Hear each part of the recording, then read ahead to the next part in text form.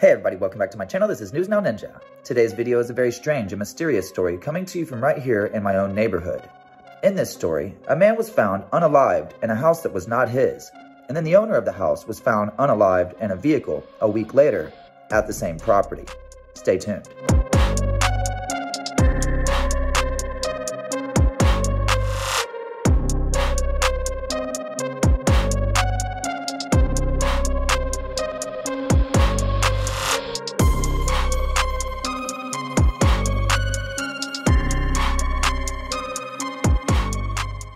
All right, everybody, I want to talk a little bit about this story because it's right down the road from my home, and it seems to be very interesting, to say the least.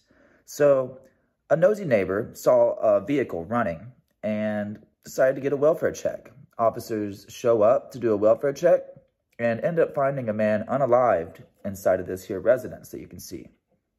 Well, it's not the homeowner. So, they put out reports, even saying, that he wasn't a suspect at this time, he's not being charged, looking for the homeowner. Keep in mind that they were called around 8:30 a.m., as you can see here on the screen. It's at 1700 block of West TC Jester.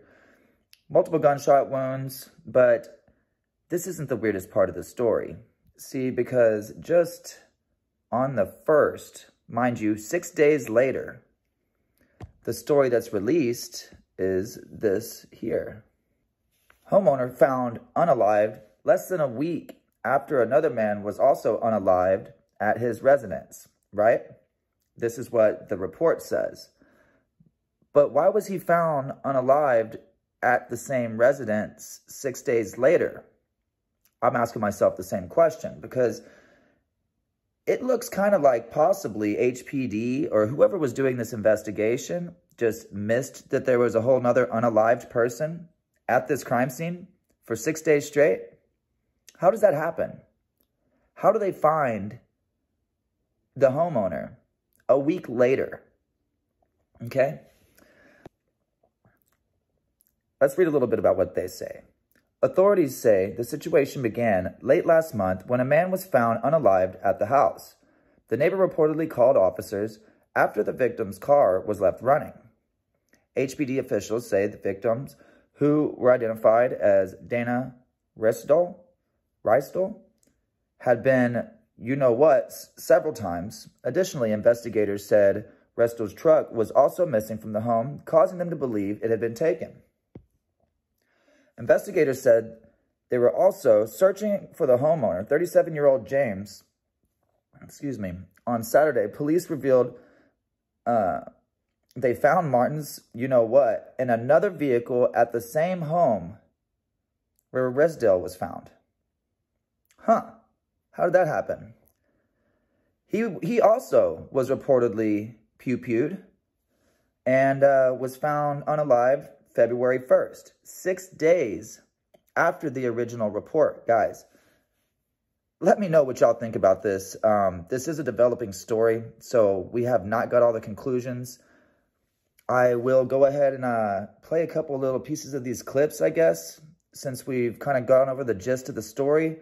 So I'll let y'all hear what they're saying, and then we'll sum this up. That is where we begin this Sunday. Good evening to you. I'm Brandon Walker. Police were looking for James Gerald Martin III after they went to his home on West TC Jester Boulevard last month. When they arrived, they found Dana Reisdal shot multiple times. Let's get to KPRC2's Rochelle Turner. She's live from that neighborhood in Northwest Houston with the very latest. Yeah, they found that guy, multiple times, but they didn't find a whole other unalived person at the same address. This is just mind-blowing to me, guys. How do you overlook a whole body? On this, Rochelle. And Brandon, neighbors and police are not saying much about this bizarre incident. There's so many questions about who could have did this and what happened. Houston police have not named any suspects in this case. Now, earlier this week, they found the body of that man. He is 37-year-old James Gerald Martin III in another vehicle at the same home where Reisdal was found. Authorities say the situation began last month when Reisdal was found dead at the home. A neighbor reportedly called officers after his car was left running. Investigators also said Rysdale's truck was also missing from the home, causing them to believe it had been taken. During the investigation, they were also searching for Martin, who was the homeowner. He was found shot to death on February 1st. We do believe that this is going to be an isolated incident, but it's important at this point to not release some of the facts to uphold the integrity of the investigation. Uphold the integrity. Uphold the integrity. Uphold the integrity of the investigation. Says the department that overlooked a whole unalived person for 6 days at the same address they were investigating. Y'all let me know what y'all think about this video in the comments section.